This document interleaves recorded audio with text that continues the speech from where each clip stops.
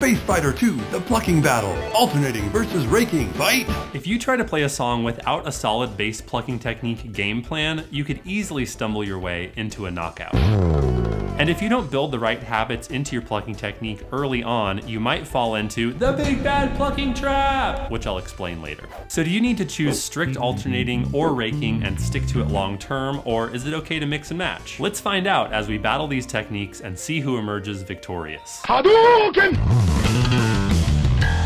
Before we dive into this battle of the bass plucking techniques, let's meet our challengers with a super quick example. I'm gonna say I for index and M for middle, just to clean up the word garbage. With strict alternating, you play index, middle, back and forth 100% of the time, regardless of string crossing and note groupings. So you just pluck this I, M, I, M, I, M, or M, I, M, I, M, I if you started on the middle. With raking, when you come back down to lower pitched strings, you use the finger you just plucked with to pluck the next string too. So you'd pluck I, M, and then since your middle's resting on the D string, after your G string pluck, you'd reuse it, go M, I, and then reuse your index on the A string. So altogether, I, M, M, I, M. So that's the basic mechanics. Now let's put these techniques to the test. They'll fight it out in 3 rounds on some popular songs. Round 1, fight!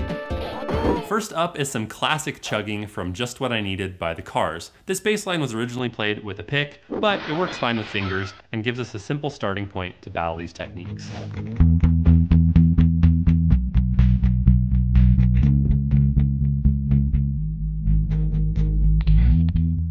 To pick the winner, let's spotlight a pivotal moment in the bass line where the right plucking technique has the most impact.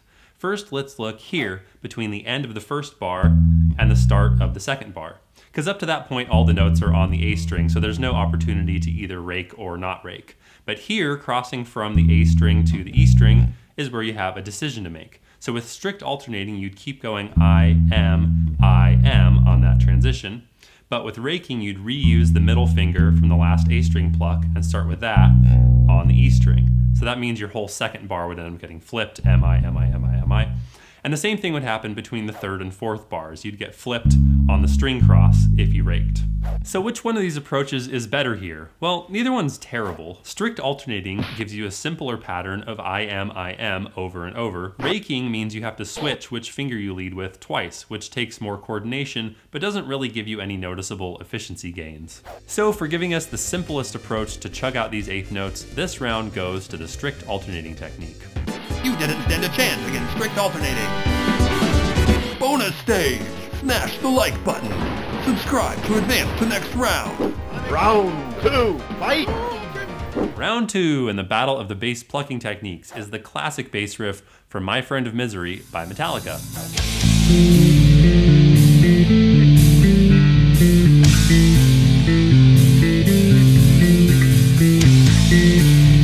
To judge the winner, let's spotlight just the second bar.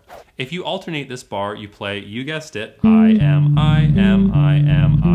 no change in pattern. But if you rake, you get I, M, I.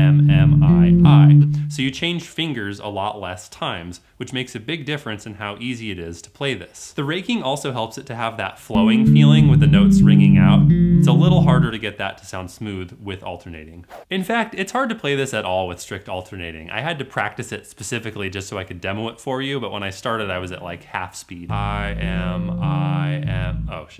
Because for a bass line with this string crossing pattern, raking feels way more natural. But maybe that's just my take. So let's put this vote to the current steward of this riff, Robert Trujillo.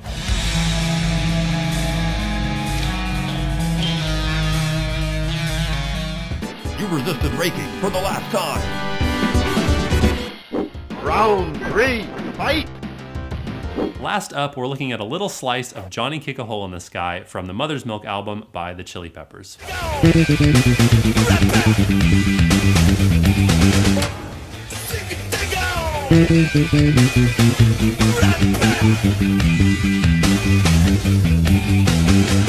We need to spotlight 2 sections of this bass line to do a fair judging. So first let's look here between beats 1 and 2 on this first string crossing. If you strictly alternate, you keep your IM rocking without changing pattern, which keeps you locked in for the rest of the bar. If you rake, you get flipped mid-bar IM, which adds some complication to the plucking pattern without really giving you any efficiency gains. So because it's fast and all the notes are grouped in twos, strict alternating feels better in this situation. Now let's look at the second bar. You could strictly alternate IM all the way through, but because the notes are in groups of 3 and changing strings quickly, that feels a little clunky. If you rake, you go IM, and then you rake and get to repeat IM, IM. So every time you play those same 3 notes, you use the same plucking pattern also, which simplifies the coordination for your brain and fingers, so raking is a solid win here. So I'm calling this round a draw. Strict alternating kills it in bar 1, raking dominates in bar 2. All right, the winner is... Wait, a draw game? Is this a glitch in the Bass Fighter cartridge? Or maybe it's a Josh illustrating a point scenario. As with most internet bass technique debates, there's not really a right and a wrong technique. I don't know of a single pro bass player who doesn't use both of these techniques, sometimes strictly alternating, sometimes raking, depending on the situation. Even the names that come up on bass forums as like the shining examples of why you should only strictly alternate, you should never rake, they don't really hold water. Like Dave LaRue. People say, oh, you should never rake because Dave LaRue says, but here's Dave LaRue and he's raking. Or you'll hear, oh, no raking bro, because Adam Nitty says, but here's what Adam Nitty actually says. Alternating is not better than raking. Neither is raking better than alternating. They're two different technical disciplines that you should master. You even hear this idea that raking will like slow you down and strict alternating is the only way to play fast. Well, if that's true, somebody better tell Jeff Berlin. And Mohini Day. And Billy Sheehan.